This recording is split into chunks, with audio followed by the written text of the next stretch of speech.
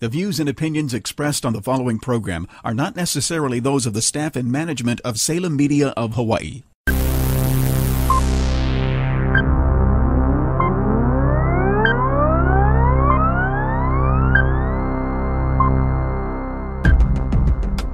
Aloha, everybody. Thank you so much for joining me today. I hope you're having a beautiful day. Actually, I'm really excited about today's show.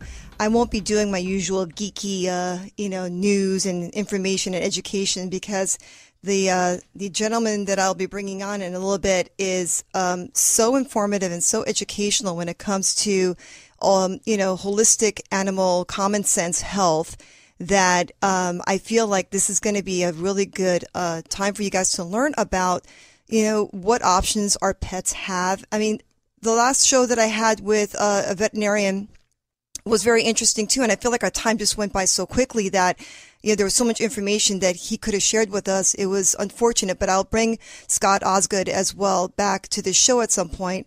But the difference between these two gentlemen is that, Scott is a board certified veterinarian, that you would go to normally. And Tom Sandberg is actually a board certified, a naturopathic pet naturopathic doctor. Well, I wouldn't say doctor. He's a expert. And so when it comes to your health as a human being, you go to your Western medicine doctor, your internist, and you go to your specialist and all that good stuff, right? When it comes to specifics of your health. And then you also go to a DO, or you go to a naturopath, you go to a holistic practitioner, you go to all these different types of doctors and different types of practitioners for specific needs. Well, the same thing with our pets, it's so hard to figure out what's wrong with our animals, and we don't know how to take care of them when it comes to specific issues, whether it's cancer or whether it's diabetes or whether it's, skin issues. You're kind of scratching your head going, what do we do to fix this, right? How do we do it? Because we know how to do it with us because we have, we speak the same language. We kind of understand what our doctors tell us and what our parents would tell us if we were sick as children. But our pets don't know how to tell us, especially if you're a cat owner like I am. Cats are really good at hiding their pain. And, you never know that they're going through something unless, you actually take them to a visit to their veterinarian yearly, and the checkup will prove, blood work or, examination, that there is something really going on. Well, personal experience, yesterday I had to take my cat in for surgery for his mouth. I had no idea that there was a disease which the body fights or doesn't protect the integrity of the tooth, and it turns the tooth into cottage cheese. I believe it's called oral resorption disease. And, my poor cat, who was 10 years old, had to have all his canine removed. And, it may not sound like a big deal for us because we go to the dentist, but for an animal, can you imagine? They don't know what's going on, why they're being, put into the surgery room. They don't know why their tooth is missing when they wake up or why they feel bad. It's just really heart-wrenching for the owner and for the pet lovers out there. So, there's a lot of things that are going on with our pets that we don't know about. And the reason why I'm bringing on Tom Sandberg is because Tom actually has been in the health and wellness industry in the human level for a very, very long time. That's how I know him. But I had no idea 30 years moving forward to today, he's actually gone through some extensive educational background and understanding why our pets get diseases. How long do they live and why do they not live as long as they should? So, what his background is, and I've got to give you guys his download because he's really done a lot. I'm very impressed with who he is today. Tom is researches. He's a researcher. He's an animal activist. He's the author of Animal Naturopath, and he's board certified by the American Council of Animal Naturopathy and the American Association of Drugless Practitioners. He was actually born in Norway, but he's lived in the U.S. for a very, very long time. And now currently he lives in Park City, Utah, and he has 2 dogs and 2 cats. So he's not just, someone that goes out there and does the research. He actually is a pet owner, not just 1, but 4 animals, which is great. His background is in biology and chemistry, naturopathy, and is currently studying and testing cellular health, epigenetics, energy healing. And he's actually basically is trying to figure out how to keep their body in homeostasis, keeping that balance. We all have that issue as human beings, right? How do we keep our bodies healthy and in balance? It's really hard to understand unless you've done a lot of research like Tom has. How can you bring the animal back into a place of health? And, Tom always believed in dogs and cats should live a much longer life, and that's why he's been doing his research. And in his research and data, he has also developed several strategies on how we can extend the life of our pets and also how we can lower the risk of cancer and other chronic diseases that are taking over some of our animals. And, with Tom, he has common sense, theories. And in these common sense theories, you'd be like, yeah, I guess that makes sense. But how do you apply it? He'll tell us that too. And I think that's really important. So, without getting into details, because I'm not the expert in this. I mean, I wish I was, because I think my animal, well, it's not my fault. This is a genetic thing that my cat went through. But there are some things that we can avoid so that our pets don't suffer and that we actually are able to have them for a much longer life.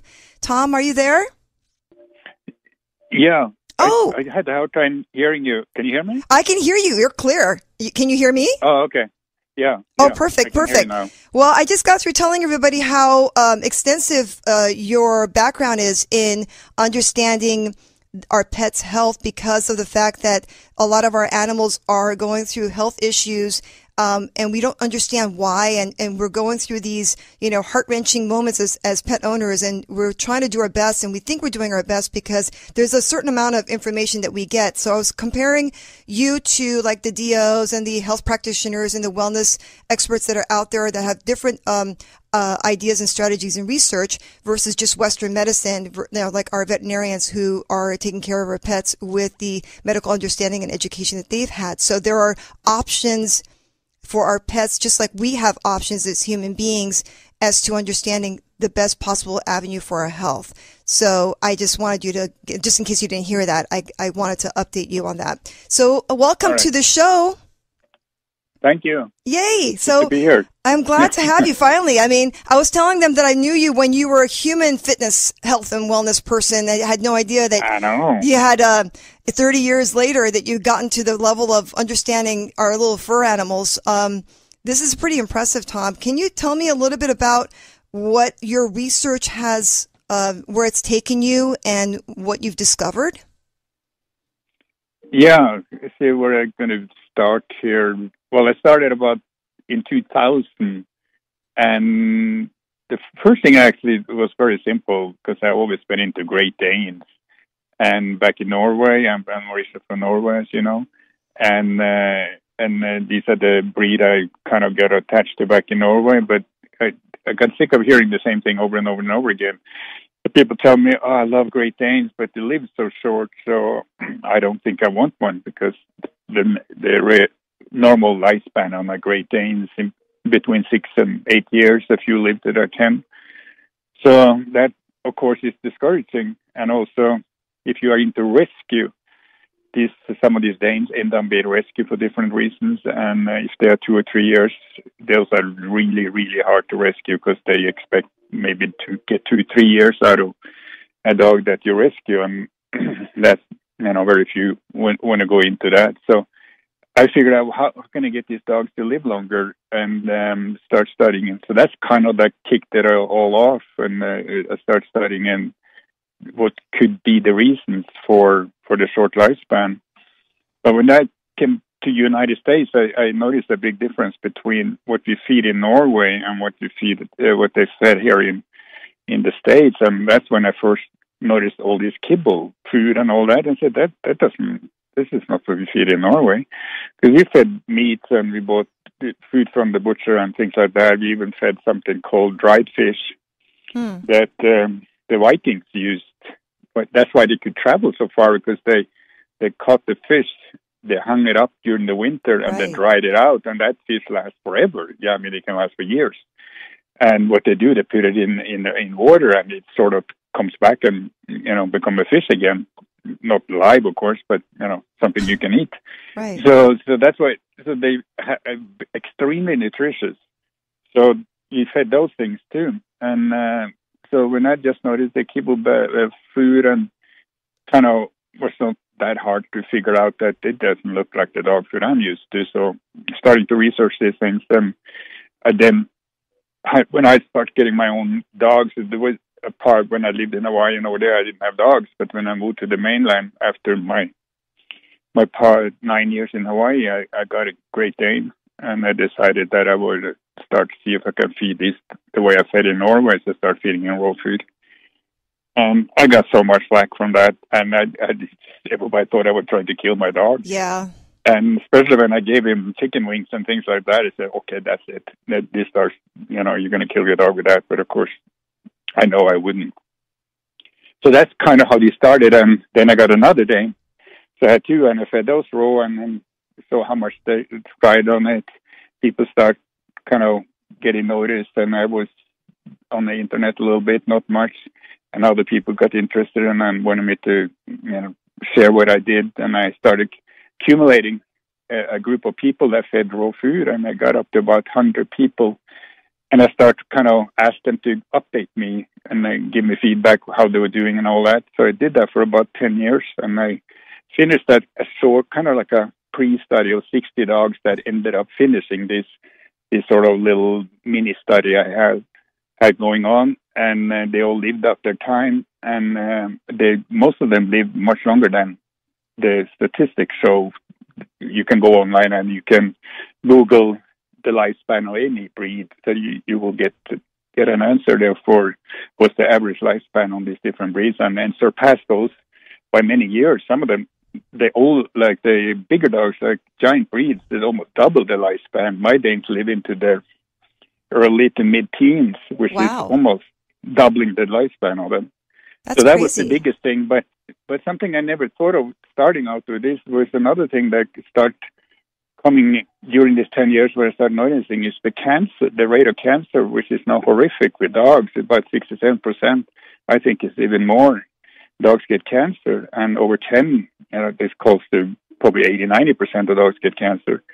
So that was the numbers I got from my study. From these 60 dogs, I just had one dog with cancer. And I think, okay, that's a complete fluke. And that doesn't make any sense. But it made sense for me because I know during these 10 years when I did this study, I'd studied so much biology or other things when it comes to raw feeding, the digestive system of dogs, like, because I had fights with people all during these years about raw feeding, why I did it, and all those things. I studied it more and more and more. And I just got more and more convinced this is the thing. So after that 10 years, so 12 years, I decided to add 1,000 dogs to the study and continue my study. And after a year or so, I decided I want to go to 5,000. And now I'm up to 6,000 dogs that are participating in this study. And the way they set up, they're all raw-fed. One way, the different kind of raw food diets you can put a dog on. So variations of it, so I accept any of these, because I'm not telling exactly what people should feed or not feed, but as long as it's raw, I will take them into my study. Well, are these all different types of breeds of dogs, Tom? Oh yeah. Any breed, any age, anything. I'm trying to find, and they all will. Each dog is a case, so each case will live. There's a lifetime study on each case. So with the end of the life, and they are no longer around, then that's one case.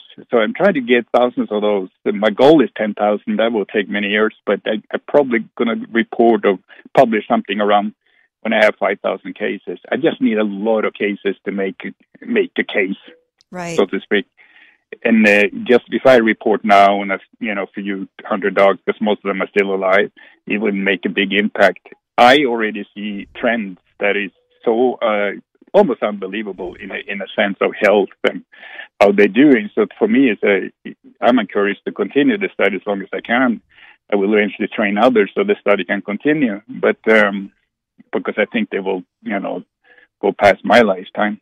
But the more cases I can create, the more convincing it will be, and I can repeat this over and over and over again, and it sort of becomes close to a science study. But nobody can do a true scientific study on this because that will cost too much to do. Right. And with 30 years with thousands of dollars, then nobody have any interest in invest that money because most people that invest in studies have some sort of a, end result's going to create some benefit for them. But in this case, the only benefit here will be to the pet owners. There's no company or any big organization that really would, make any type of profit from a raw feeding study as far as I see now, maybe later. So what I do, I just gathering evidence and more and more and more and more. And the more I have, the more convincing I'm hoping this study is going to be. So now I haven't been public with it for maybe started a year ago, a little bit, very carefully. So now I'm more public because I see these trends. So all I do now, I report the trends from my study. So if anybody asks anything, I've probably seen it before when it comes to different type of experience conditions. And I also dealt with a lot of dogs with cancer because that is another thing that kind of popped up during this last 20 years. I'm 20 years into it now.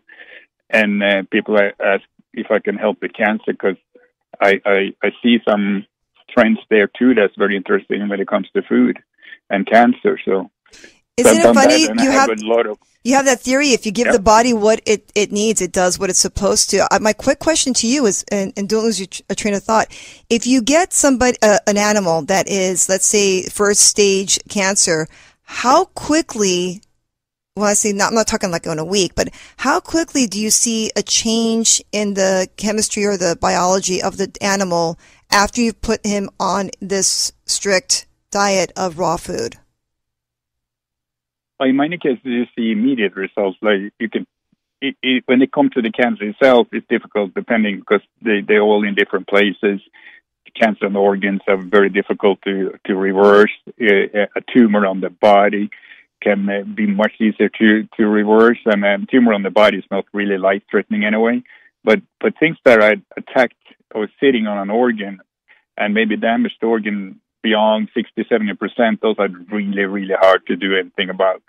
But it all depends how the immune system responds to the diet. If the immune system really responds well to the diet, it can see some amazing results. There were many cases of cancer, and I actually just got rid of it altogether just by a change of diet. But every case is different, so I can never tell anyone if they do this, do it, the dog's going to be cancer-free. I never do that. I can never do it because it doesn't happen. Right. But what I see in the dog itself, they see improvements. They see the dog in kind of, let's say they go back maybe 2-3 years in appearance or they age. They get more energetic. They're getting muscle. They see or maybe get shinier or thicker and things like that. That they see almost within a week or two. And not losing fully weight on, too, right? but they start seeing changes in their dog very, very quickly, and which is encouraging. And seeing definitely a trend that the dogs with cancer that can switch to a raw food diet, they do extend their life more than the dogs that do not change the diet. I definitely see a trend there. So which makes total sense. Tom, a lot of people that are listening, they're going to probably say, our doctors or our specialists are saying that it's not safe for these animals to eat raw food because they might get toxins or they might get salmonella, from the chicken. So, as human beings, obviously we can't really eat raw food unless it's seasoned in certain countries, like we were talking about tartar, the raw meat. You can beef tartar. Yeah. Love that. So but with animals, you have a different. First time I was so ignorant. The first time I got it, what you forgot to cook my food, and I was out on a date and looked like a complete moron. And that was back in Norway. I never seen it before. I don't know. But no, that's true. That's the main argument, and it makes sense if you don't really know and have any experience with it. But in my opinion, and this is my opinion based on everything coming from my own research, my own data, on nobody else, is that these dogs have no problem with this, with their raw food diet or raw meat bought in a store. I don't know if we took a roadkill, have been on the road for like a week or so, and you start feeding that might cause some problems. But normally, a food from a grocery store doesn't have enough bacteria to do any damage in a dog. And they are right that the dogs have cancer because of compromised immune system, no doubt about that. Also, if dogs are going through chemo, those things, they know very well that compromised immune system too. But the bacteria in this food is no match to a dog. This is my opinion now. Okay. It's no match to a carnivore, which is set up to kind of eat. They are scavengers too. So in the wild, they will maybe kill something. It could be middle of the summer. They don't eat everything. They come back, eat more and more and more. It could be laying around for a week or two and full of maggots and all those things. They can still eat it. They won't die from it. They have things set up in their digestive system to handle those type of foods. It starts with the saliva. Saliva have enzymes there that will kill some bacteria, will encapsulate some bacteria from the mucous system, will do that. In the stomach, they have acids that will kill some of the bacteria. Their digestive system is so fast that it's very hard for pathogens and bacteria to colonize anywhere in the intestines.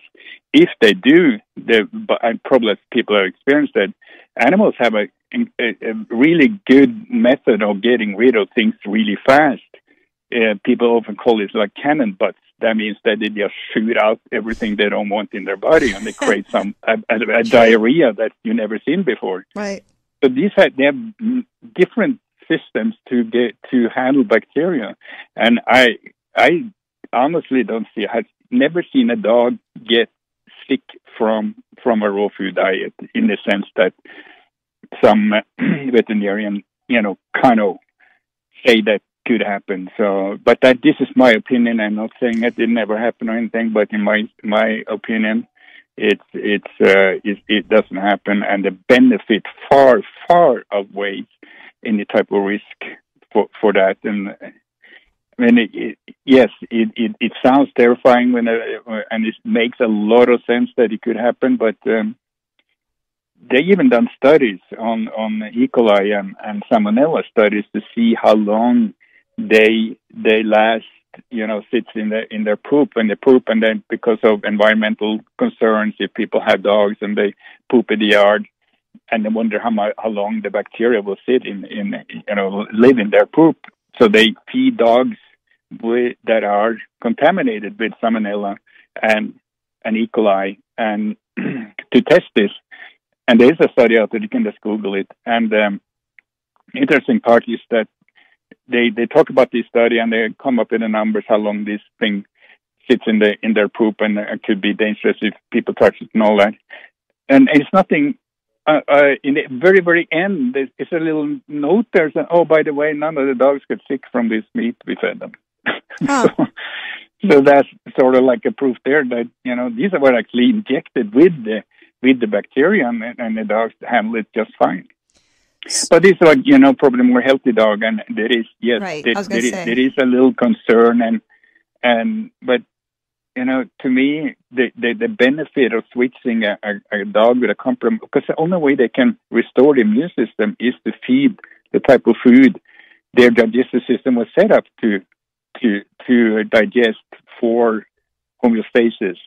And that's raw food. They are carnivores. And that's another whole discussion that, there are people out there that don't think dogs are carnivores anymore. I have not seen any scientific proof that dogs have switched to omnivores, which you see on most kibble manufacturer website where they claim that dogs are carnivores. And I did 2-3 years ago, I wrote to all of them. Not all of them, but 4, 5, or 6 of them. I asked them what the proof is for, since they claim that dogs are carnivores, not omnivores, and then nobody ever got back to me. Maybe because they're easy to feed, because, we talked about this before. No, of course. Dogs are easier to feed whatever you want, but cats are very specific, and that's the difference. I think cats are so strictly carnivores. I mean, they're the way that they are, and the personality is different from dogs. That's right. And if you could classify with scientific proof that dogs were omnivores, then you pretty much can justify selling what they're selling, that food. But you can't, very hard to justify that food if they agree that dogs are carnivores. But carnivores, per definition, are flesh eaters. They're meat eaters. They hunt and kill and eat that with whatever the animal they kill. So that's the definition of a carnivore.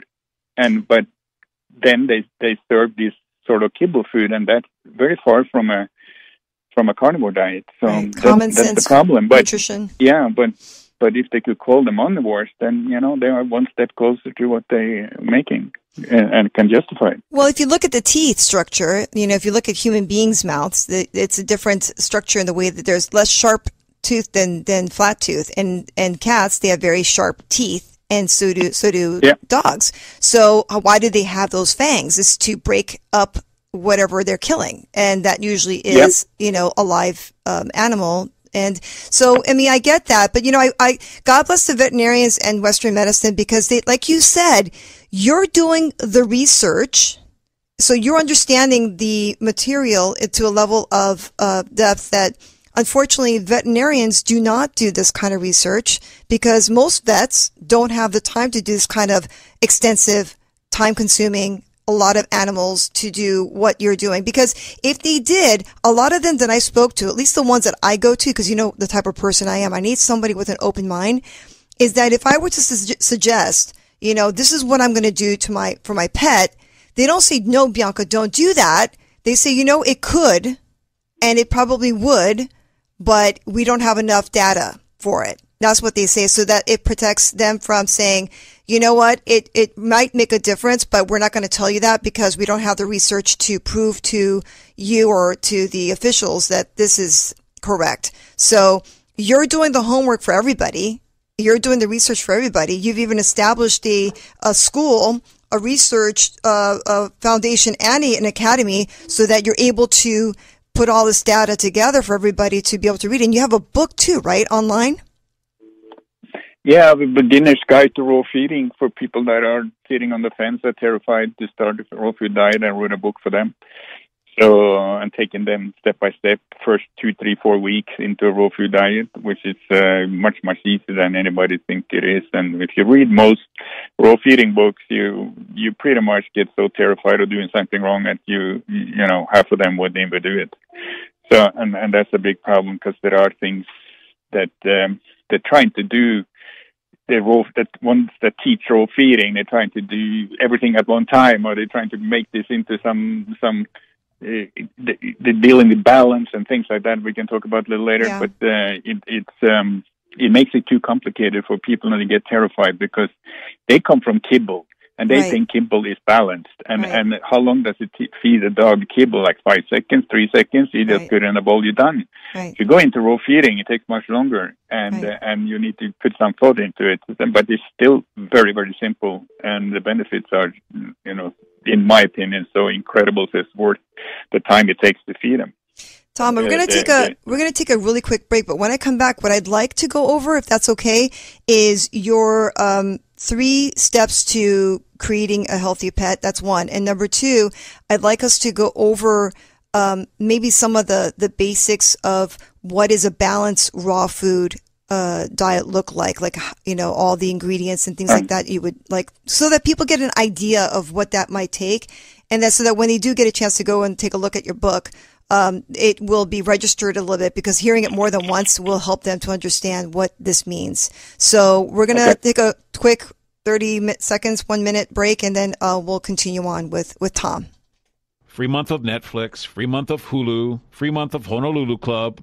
What? That's right. Sign up today at Honolulu Club, Hawaii's premier athletic, social, and business networking club. And they'll give you the month of May for free. Honolulu Club offers state-of-the-art fitness services with Honolulu's top trainers and amenities. It's time to get ready to look your best this summer. Log on to honoluluclub.com or call 585-9626 for more info. Honolulu Club, Hawaii's premier athletic, social, and business networking club. Sign up today. Have you heard of microcurrent therapy? If you suffer from chronic pain, arthritis, sports injuries, ligament injuries, or migraines, the electroequiscope can help. This non-invasive treatment system is drug-free and shows no negative side effects. If you are seeking pain relief and want to boost your immune system, schedule a demonstration or consultation by calling Kelly, your microcurrent electrotoxologist, at 485-9697 or follow on Instagram at Kelly's Time. Make your appointment today. And we're back with Tom Sandberg. He's the animal naturopath, and we're discussing raw food diet for our pets and what that looks like and how does that help their health and well-being. All right, Tom. So before we went on break, I wanted to kind of finish up that thought of your ebook that you have online and how it is for me, like when I had discussed this with you, it seems like overwhelming because I don't know what I'm supposed to feed them because of these pet foods that are already made for us.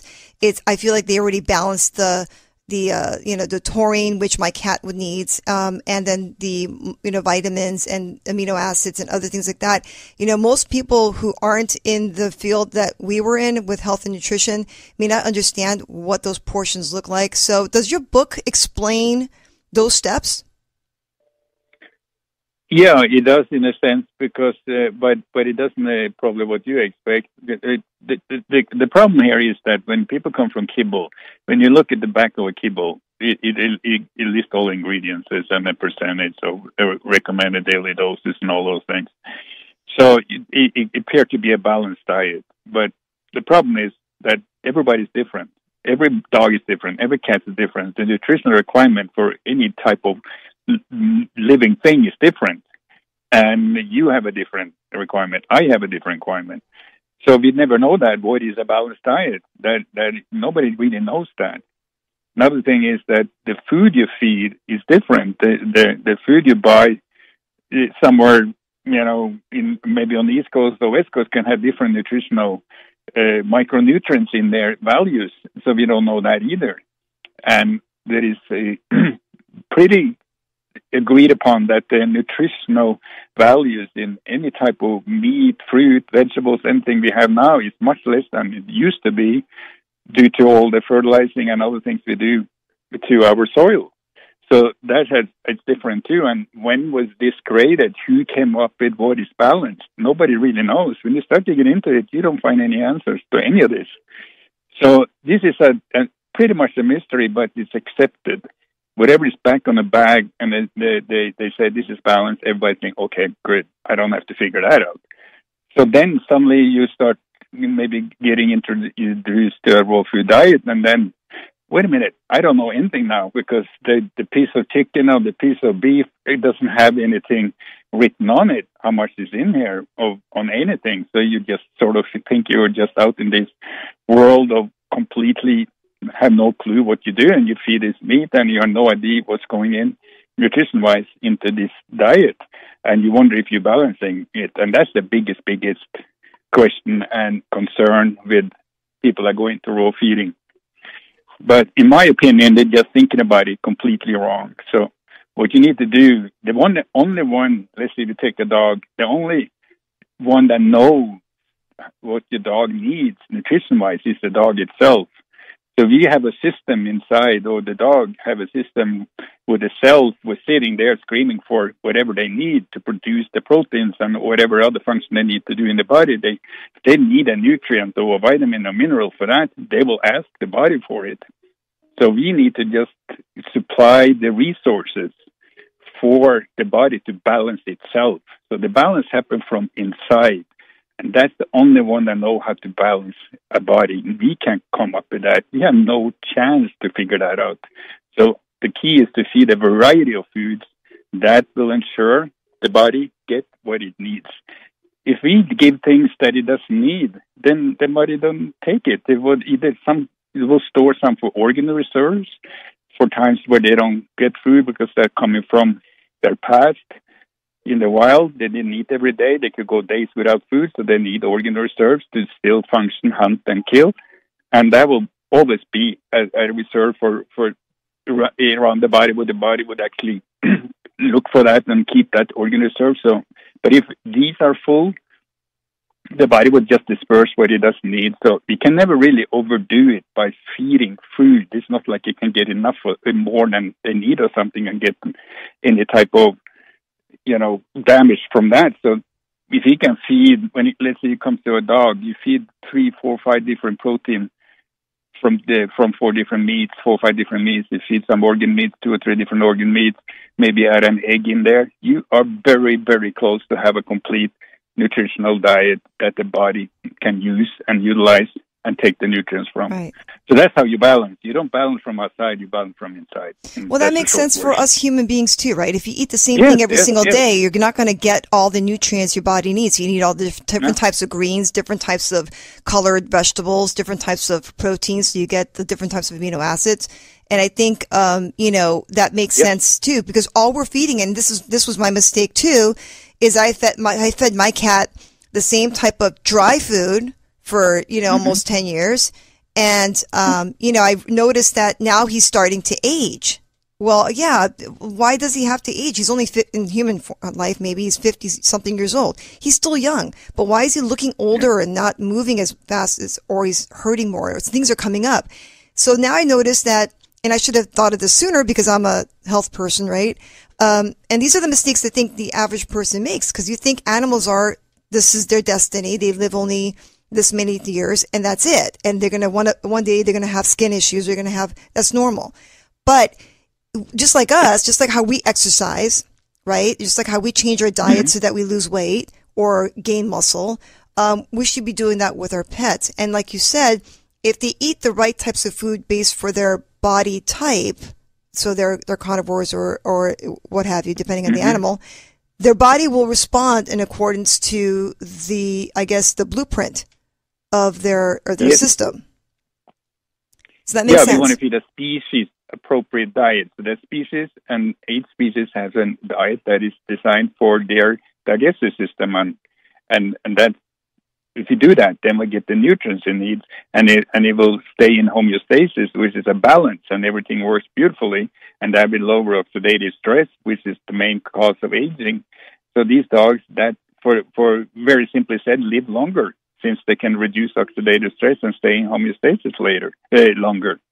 So the moment, this is my opinion again, the moment we start feeding these kibble-type diets and all that, the body never have a chance to reach homeostasis. So the level of oxidative stress and those things escalate much faster than it will do in a raw-fed dog. So they age faster, and that's definitely a trend I see. So and that makes sense, because if you feed food that the digestive system is designed for, it has to be better.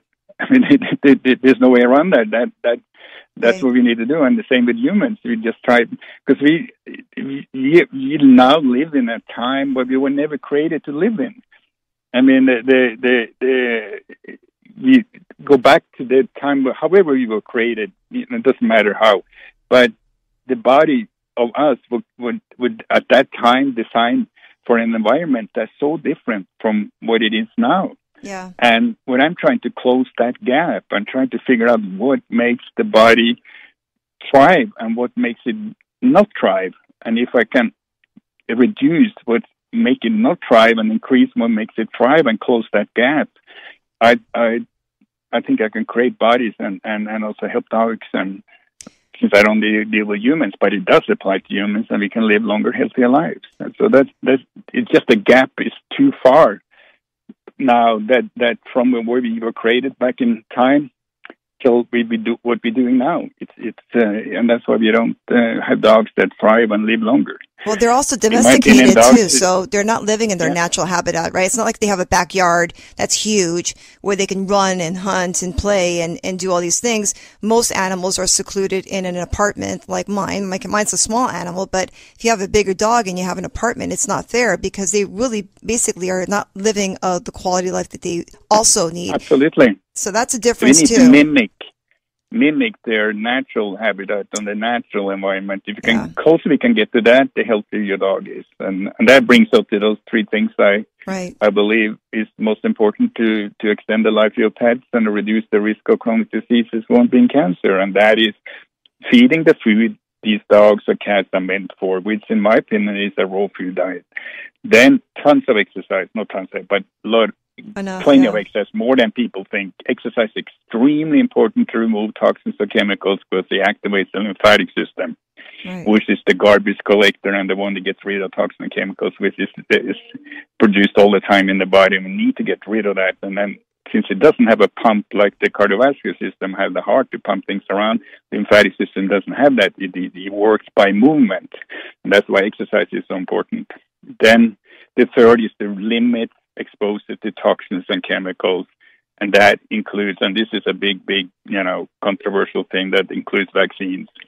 So you need to limit the practice of vaccinate dogs is just, in my opinion, I have to say that over and over again. Yeah, of course. It's completely out of control. It doesn't make any sense that we can vaccinate humans and they last a lifetime, and we keep vaccinating dogs every single year, and it doesn't last a lifetime, in their opinion. In my opinion, it does. It's the same thing. There's no difference in vaccinating a dog and a human. It will last a lifetime. It will be in the body. The antibodies are there for the lifetime of the pet, and many, of course, doesn't agree with me. They're especially veterinarian, then they're not very agreeable to this. I want to just mention something about veterinarian, because it seems like I'm totally against them. But there is a friend. They are the most valuable people. Come to any type of emergency care, anything, something happens to your pet, doesn't matter. If you get sick, you need to bring it to the veterinarian, because they are the best at diagnosis. Right. And we need to know what's going on with pets, so we need them. It's not that we don't need them. But there are now more and more veterinarians that buy into this type of diets. And there is a friend of mine, he's a veterinarian in the UK, and he's the head of an organization of about 200 veterinarians worldwide that are subscribing to raw food diets and do that in their practice and use it daily and recommend it. So that is growing. So it's not like every veterinarian does know about it, but they all had to educate themselves beyond what they learn at their, different schools and the education they normally take for becoming a veterinarian. It's not there. They had to go beyond that, outside that, and study. So it's growing. And my veterinarian here in Utah, where I live, is also feeding a raw food diet, and she's seeing the benefits of it, so she's totally on board with it. So it is changing, definitely changing. And it takes time, right? It's the evolution of health, just like everything else, Absolutely. So, people, want things. Don't forget, too, the traditional way that we feed, and I got to admit this, too, when you feed kibble, it's convenient for me. Because I can leave it out all day, and my pet can eat it whenever they want, if they want to.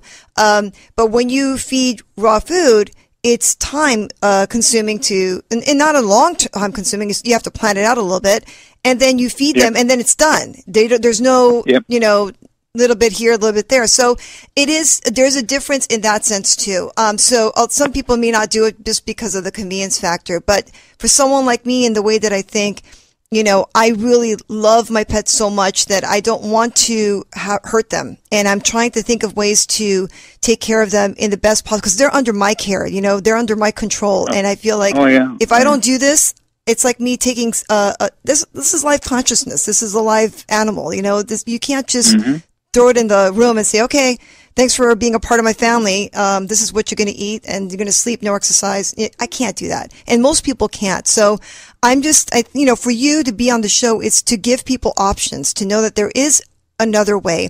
So if people are dealing with pets who have cancer or diabetes or things like that, and they're doing the traditional food source, this may be something you need to do your homework with. And, we're not saying you have to do this, but, Tom's giving you guys an option to look at his website, and to take a look at some of the information he has in his book, regarding raw food.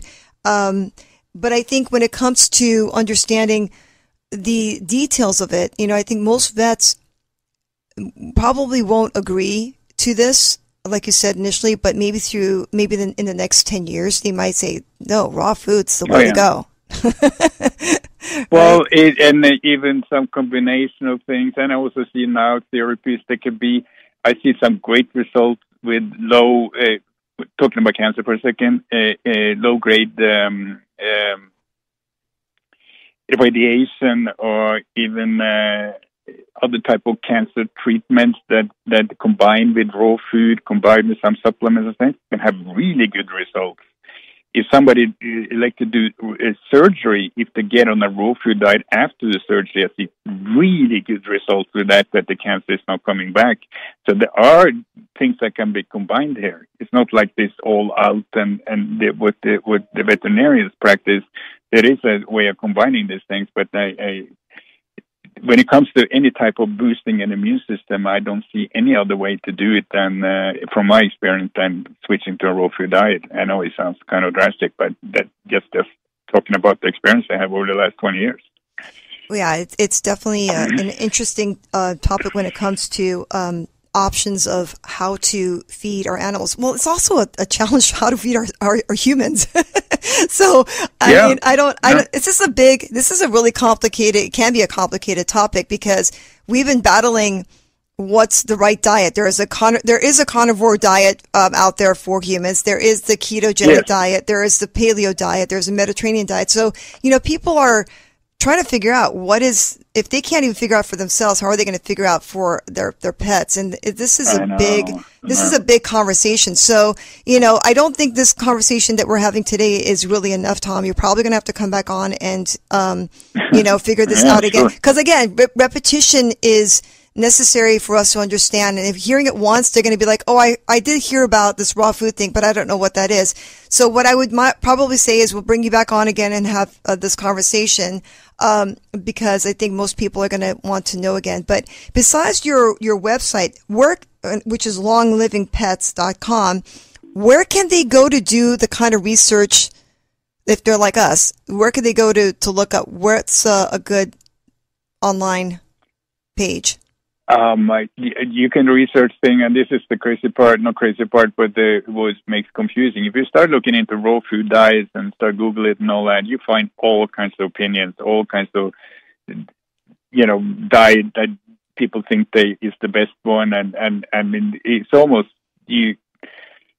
I encourage people to do it because if you go the way where you start studying the digestive system of animals like dogs and cats, if you really take time to do that, there is no way you won't switch to a raw food diet when you start understanding that. It's just impossible not to do it, in my opinion, if you fully understand how that digestive system works. And that will be one way. But research, there are many, many raw feeding groups online. There are many places that they talk about raw feeding and different types of diet elements. There's even the same type of diets now with dogs. There are ketogenic diets for dogs too. There are barge diets, which call mixing raw and vegetables and things like that. There are full vegan diets, which I'm not going to mention anything about. But there are the opposite. Many others. No, I don't want to. Yeah, probably not hard to figure out the opinion about that, since I believe dogs are carnivores and meat eaters. So it can be confusing. But I promise it's not difficult. You can actually feed a dog. If you're switching a dog from kibble to raw, you can feed one meat group easy for 2-3 weeks, a month or two, and still benefit tremendously from it. So you don't have to think about mixing all these type of foods right away. You just do one meat group at a time, and you slowly add other things. Still, the dog's going to have tremendous benefits compared to the kibble diet, in my opinion, and I've seen it over and over and over again. Well, when you told me this, cannot go wrong. You can't. The only thing you can go wrong is you would do something very, very long term, like for years, and 6 months you maybe just feed one thing and nothing else. That eventually going to not benefit your dog very much. But you wouldn't. Very few people ever do that. I don't know anybody who's done that. So, but to get started is always that step into raw feeding that's terrifying. What am I doing? What am I going to feed? And my dog's going to survive. He's going to be alive tomorrow. And they all survive. But the good thing, and that works for any type of this, when you switch to raw, you see the benefits so quickly. You just see the proof the same day, almost, or the day after. It's much less, which can be terrifying because they wonder if everything came out. But the proof of a raw-fed dog is much smaller because of the content. There's 70% water in the raw food, so that goes to the body. So then much more comes out. So that's a big difference, but that's a little scary in the beginning before they fully understand it. With kibble, the kibble actually takes water from the body, so the poop is bigger. What goes in and comes out. It's different that way. It's the opposite. Well, I think I mean, consider kibble like as if when you cook vegetables, you take the nutrients out of the vegetables, right? When you overcook it, especially. Same with the kibble. So that's why I think it's convenient, but at the same time, it's not nutritious or balanced in the sense you think, because you just they cooked the heck out of the nutrients from the foods. That's the problem. Yeah, that's the main problem. The nutrients in kibble is killed by the cooking 2 or 3 times, and then they add nutrients back because they know that. But the nutrients they add back is synthetic. Right. So now you have synthetic vitamins, which is foreign to a carnivore. Right. They don't really know what is the synthetic vitamin, so they don't handle those and process those very well either. Right. So and enzymes, there's no enzymes that are being added in, and all the enzymes in the kibble is gone. That disappears on a kind of a very low heat.